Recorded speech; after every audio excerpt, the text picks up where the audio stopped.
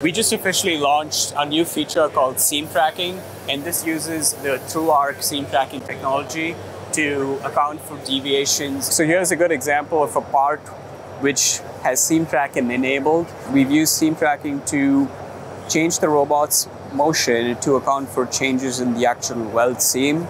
The part is contoured so that you see a bend in the middle as compared to the two ends. But this part was taught with just two weld points, point A at one end and point B at one end, to be a straight linear line.